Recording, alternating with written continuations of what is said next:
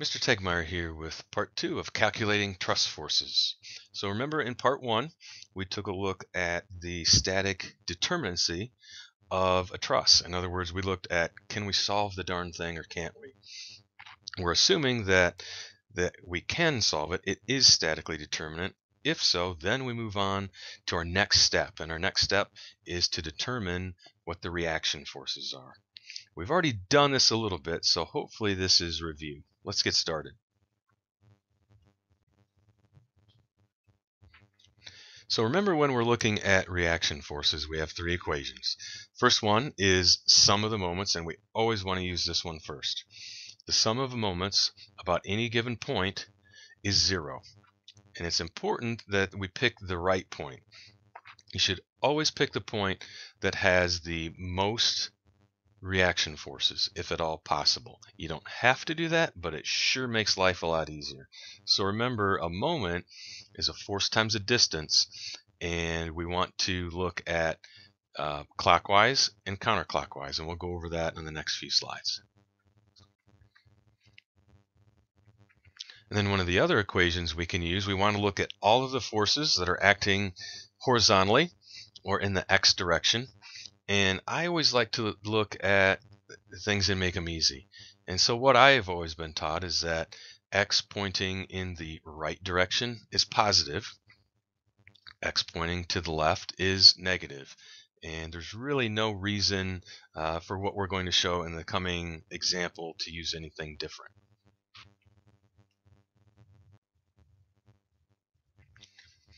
And finally, our third equation and last equation is the sum of the forces in the y direction. So we want to look at all of the forces, reaction forces and applied forces, that are either pointing up or pointing down.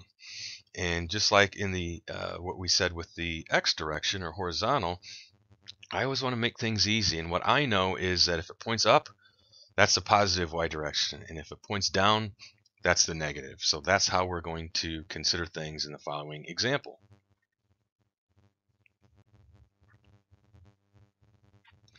So here we have a simple truss, and you can see that on the left-hand side at node A, or joint A, that we have a pinned reaction. So we have RA sub y pointing up, and we have R sub AX pointing to the right. Both are positive. It might turn out that one of them is negative, but that's okay. We'll let the math tell us that.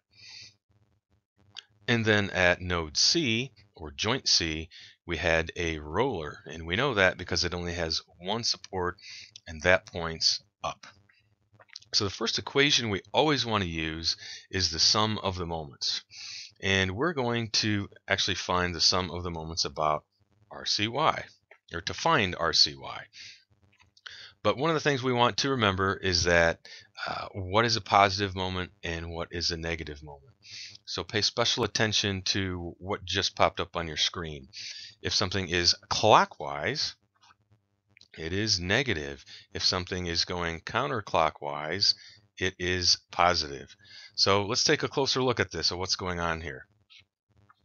So we're going to take our moments about point A. That's what this subscript tells us here. So we're going to take our moments about this. And again, the reason we want to do that is if we take our moments about point A, the reaction force RAY and RAX are 0. They have no bearing whatsoever on the moments about A. So let's take a look at that.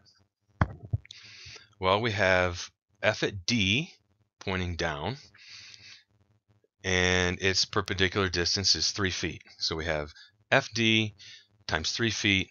That's negative because it goes counterclockwise about A. And then we have RCY times 10 feet. Well, when we plug in FD, we know what that is. It's 500. And we multiply that out. We do some algebra. We find that the reaction force at C in the y direction is 150 pounds. Please make sure to put your units in so that you know that they cancel. Could we use inches here? We could, but it's given to us, the dimensions are given to us in feet, so let's not change that.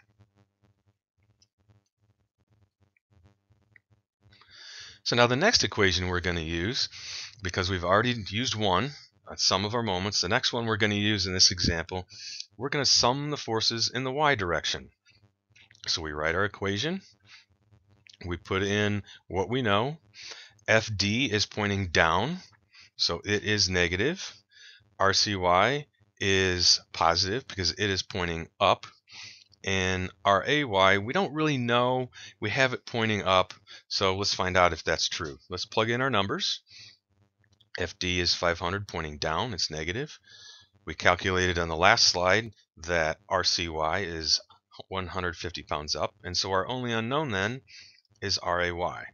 When we do the math, we find then that RAY is 350 pounds. It's positive, which means our arrow pointing up is correct.